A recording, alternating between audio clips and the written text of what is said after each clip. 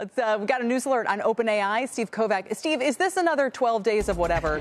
12 days of shitmas. So Thank Merry you. shitmas to you, Kelly. And this is coming from OpenAI. They just released Sora. This is the highly anticipated video generation tool that OpenAI teased a number of months ago. And it's been really curious about when this thing was actually going to launch. It was only for beta testers. What it lets you do, Kelly, is you give it a brief prompt. We're so used to image generation these days with artificial intelligence. Well, this could do a short video clip. It's an animated clip, 3D animation, looks kind of like almost like a Pixar movie. Here's an example of some pirate ships floating around a coffee cup. I mean, there's innovation right there for you. But this is, again, part of a longer tail of what OpenAI has been going through. They're calling it the 12 days of shitmas.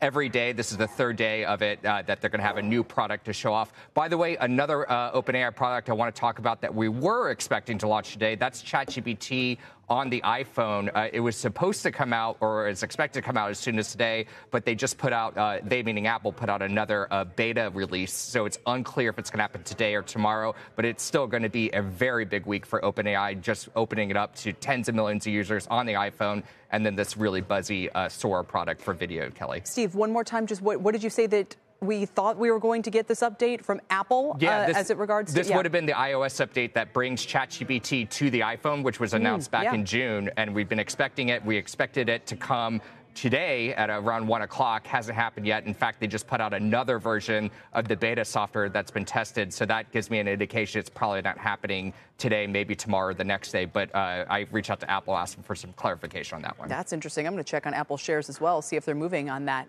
But, you know, it's a big stock. Yeah. Steve, thanks for now.